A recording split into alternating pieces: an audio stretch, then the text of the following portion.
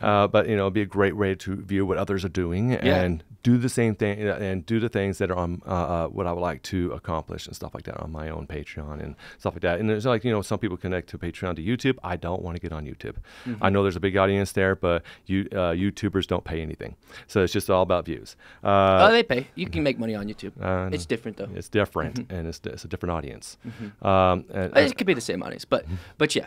I'm a big proponent of giving out stuff for free because it's not for free. What you're doing is you're growing awareness for your brand and where you can sell other things. Well, that's what the thing is about free.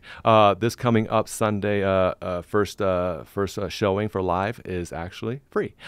You can come in and it is $20 to sit on my cushion. I have 8 seatings, and then I'm also going to be showing. It's going to be free for this one for online for everyone to join in to watch the video. Of course, my Patreon will still have the subscription. Kind of thing, but you can I set it up for free on this. It goes through the Crowdcast, I think, kind of video thing. I tried Vimeo, and there's a different system set up for Vimeo. I do want to set it up to where whatever is best for people to be able to view all these things. I'm still trying to figure those out. Yeah. See, what's cool is you can have it on YouTube and make it a private video or unlisted. And you don't have to pay for Vimeo, so that could be one route to do that. Because you're not, when you post it on YouTube as an unlisted video, it's not for the public. It's only for who you send it to. And that's one way to do it without having to pay Vimeo. But if you wanted to pay Vimeo, that's cool too. That's how I would do it.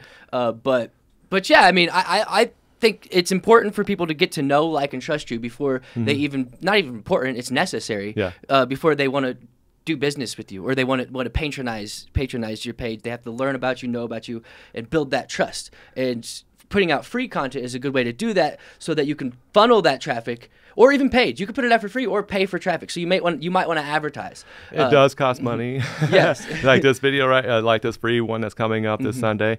It is costing me money to do the video. Yeah. So this is costing me money to do this podcast. Yeah, exactly. And it's like, so I'm doing it for free though, right? Yeah. You're doing it. You're doing this for the community, and you're doing this for yourself, and this is an amazing thing. And that's why I'm doing this on the very first one on this Sunday. It's a free viewing. It's going through Crowdcast. You'll see the link provided on my Vagaro calendar.